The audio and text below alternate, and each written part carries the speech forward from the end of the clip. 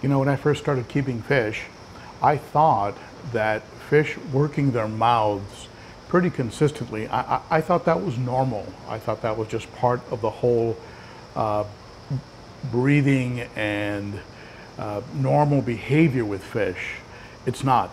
It's not.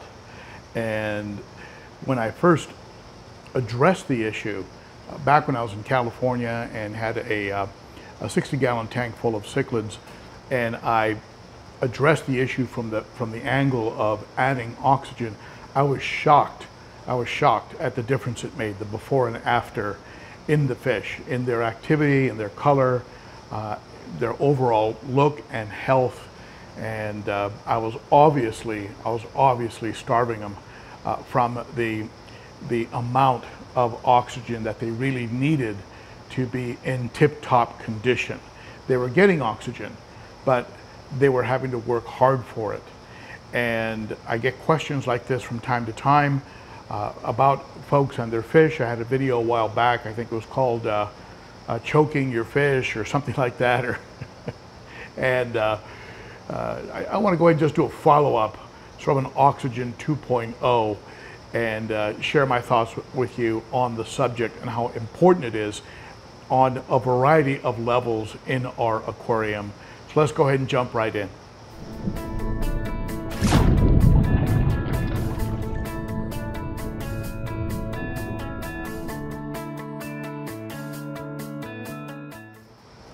First off, I want to thank you for showing up and encourage you, if you like the content of this video, to go ahead and hit that subscribe button, the bell, and the thumbs up.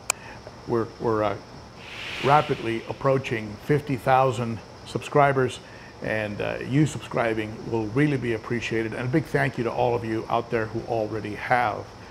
So let's talk about oxygen. So first of all, unless your fish is involved in a chase or is excited about something, they're being fed, they're in the middle of being fed, they're competing for food with other fish, something like that, they really shouldn't be working their mouths. Their mouths should be closed unless they're grazing or feeding, and they should be swimming around and look very calm around the mouth and gills. Now, oxygen starvation doesn't mean just that condition where they're at the top and they're gasping. This happens sometimes, for example, if you raise the temperature in the aquarium, oxygen isn't getting into the water the way it should. The fish might move to the top where the water is more oxygen rich. It can also happen if what you normally use to break up the surface, let's say you have hang-on back filters that are breaking the surface tension and allowing CO2 to escape, bad gas to get out, oxygen to come in.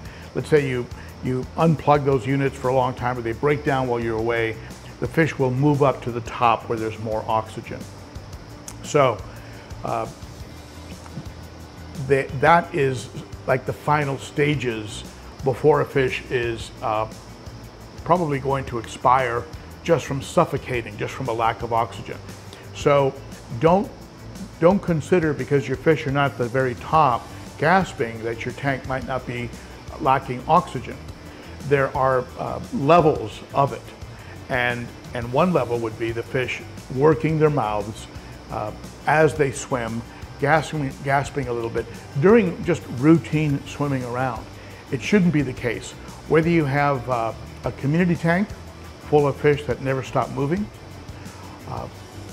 a tank that has slow moving South Central American, large South and Central American cichlids that sort of lumber around, or even larger African cichlids, if they're not involved in some taxing, some strenuous activity, they really their mouths should be closed, and they should be swimming around, looking fairly calm and swimming all over the tank, not just the top. So there are signs that you look for with regards to oxygen being low in the aquarium. And if you see those signs, you need to check out a few things. Check out the temperature of the tank. Make sure it hasn't gotten, for some reason, high because of a heater malfunction, for example. Or maybe you're keeping them in a room that's being kept too warm. or maybe the return line that would normally be breaking up the surface, like all my tanks that have canister filters, the return lines are near the surface so that they break up the surface. Maybe that got moved a little bit. Maybe that shifted down a little bit. And now you're not getting that surface breakup. And as a result, the tank has gone low in oxygen. The fish that will suffer the most are, of course, the larger fish and the more active fish. Those are the ones that you'll lose first in the event of a sudden drop in oxygen. These are one of those ask me how I know situations, because I had it happen to me. It was a tough lesson. Extra tough because it was me that turned the outputs around in the aquarium trying to create a certain kind of water circulation. And in doing so, I put the outputs below the surface of the water, where before they were just slightly above. And the surface agitation stopped, and by the next morning I had lost 4 or 5 of my largest fish. It was a horrible experience. If you see anything from gasping at the top to moderately working their mouths, check the temperature of the tank, make sure it's not too high, and make sure that what is normally breaking up the surface is breaking up the surface, that it hasn't shifted. And if everything there is normal, consider adding something that will break up the surface, whether it's a power head, a wave maker tilted slightly up to break up the surface, repositioning of outputs, the adding of a sponge filter that will send up bubbles that will break up the surface. Do something like that. And I'll tell you something, if your fish are working their mouths right now, but they seem otherwise pretty healthy, just do this as an experiment. Add something to your tank that's going to break up the surface, and you'll be surprised at the change. They'll seem more colorful, they'll have a better appetite, they'll seem healthier. I was shocked when they were not having to spend time or energy trying to get enough oxygen. Another thing to keep in mind is that your beneficial bacteria also needs that oxygen to survive. Sumps are such good systems because as water cascades into the sump, it oxygenates. You don't have to oxygenate in the tank. If you have a sump, right, your oxygenation is occurring in the sump outside of the tank. You can oxygenate by the breakup of water from the overflow or cascading water from a hang-on back filter. There's lots of ways you can oxygenate. You can put a big air stone in there. Lots of ways to do it. So your beneficial bacteria needs that oxygen. And if your tank becomes very oxygen starved, chances are you could also lose beneficial bacteria. So just things to keep in mind. Be aware of it. Watch your fish, watch their color, watch their behavior. In particular, are they working their mouths or are they hanging out near the top? Things of this nature, and handle it quickly, because it will stress them out. And when fish get stressed out, not only can the oxygen get to them, but they also will be predisposed to illness, injury, things of that nature. And you know, they can be weaker than normal and be taken out by an aggressive fish. You know, all these different things. It's a domino effect.